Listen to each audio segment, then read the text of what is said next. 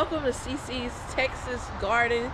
If this is your first time here, my name is Cynthia. Welcome to my channel. Guys, today is harvest day. Now, I know this basket is not going to be big enough for the harvest we're going to be doing today, but hey, it is what it is. We're going to stack it up as full as we can, and I'll get some more containers and fill up the rest of it. But welcome to my channel. Guys, things have been growing. I have been enjoying the fall season, and today, as you see, I have a hat on. I know, but it's in the 60s. So it's a little cool for this Texas girl, okay? But we're out here and we're gonna harvest some things, some greens, some few other things, probably some cucumbers, some okra, things like that. So I'm gonna take y'all along, and y'all can come and harvest with me. And I hope that you hit that subscribe button if you're not already subscribed to the channel, so you can not miss anything that I post, okay? All right, let's go to the garden. Okay guys, so these are 7 top turnips, and it only creates the tops, which I love. I like the greens of the turnips, but I don't like the turnips itself. So I am just gonna get in here. This is cut and come again. So you don't have to be gentle with these. These will come back.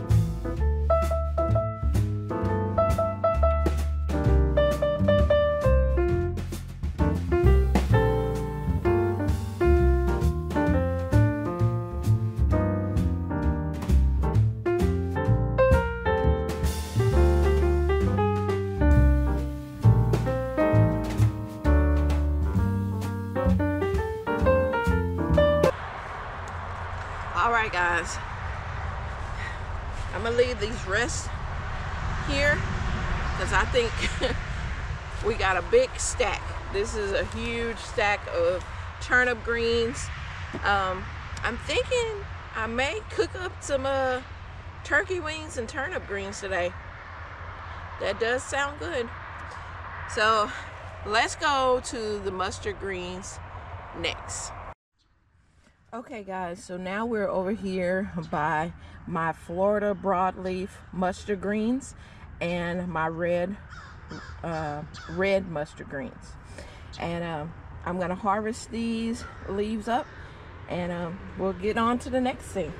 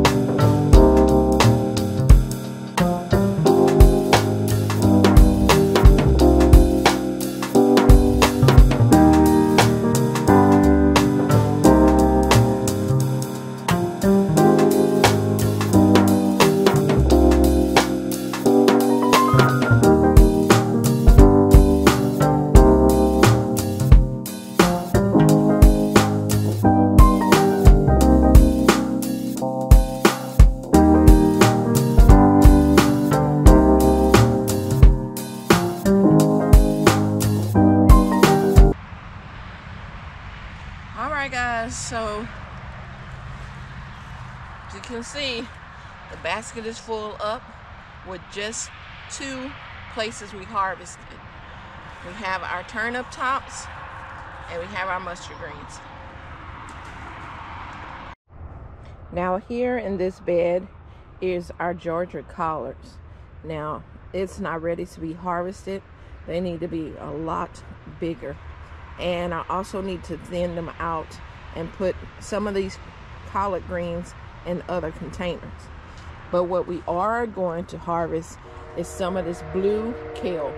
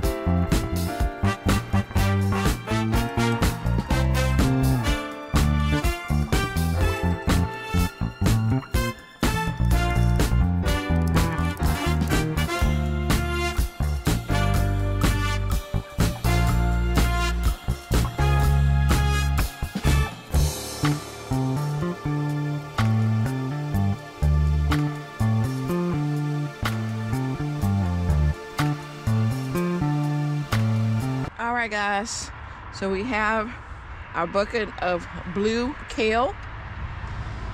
I also have some Swiss chard in here, but they are not ready either.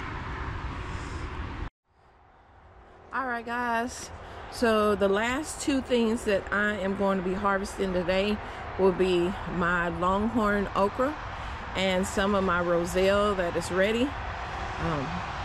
Yeah, let's get those last 2 things done.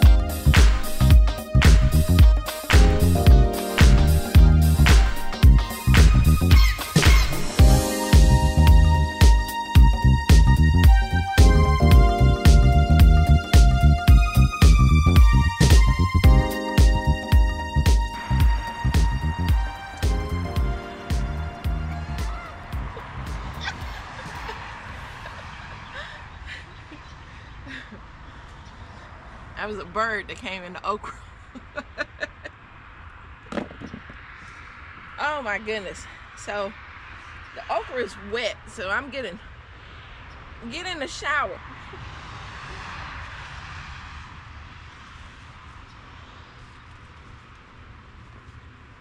All right, guys.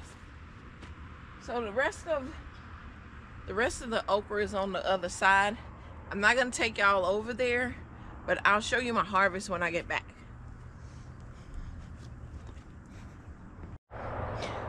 Okay, guys, I forgot to do a quick check on my cucumbers to see if there's any to harvest, and I want to go ahead and do that before the bees get out here to do their work.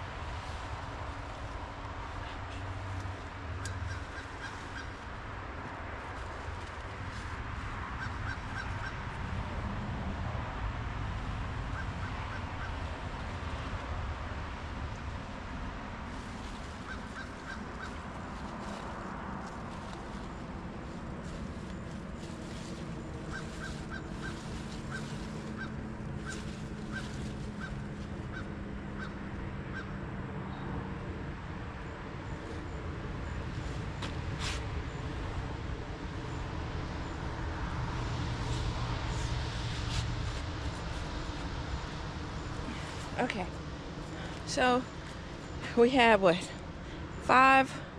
There's a lot of small ones in there and some that needs a little bit longer before I harvest them. But pickling cucumbers, love them. Look forward to a pickling video. I'll be making some pickles. Okay, guys, we have finished our harvest for today. I am excited. Okay, so we're gonna start off here with, let's show y'all what I got. Now my okra production is starting to get a little slow. I've noticed that. I have a lot of gallons of okra in my freezer already, so I am not worried about the okra slowing down. I got some of the hibiscus. These are the pickling cucumbers, and of course we have to have a beautiful flower bouquet. These zinnias, I just love them. They're a cut and come again flower. They're starting to be my favorite. We also have our little bucket of these blue kale and our nice harvest size basket of the turnip tops and the mustard greens. So guys, I hope you enjoyed this video. If you did, make sure that you subscribe to the channel so you won't miss another harvest that I do. And if you are a subscriber, thank you for being part of CC's Texas Garden, and I'll see you on the next video. Bye.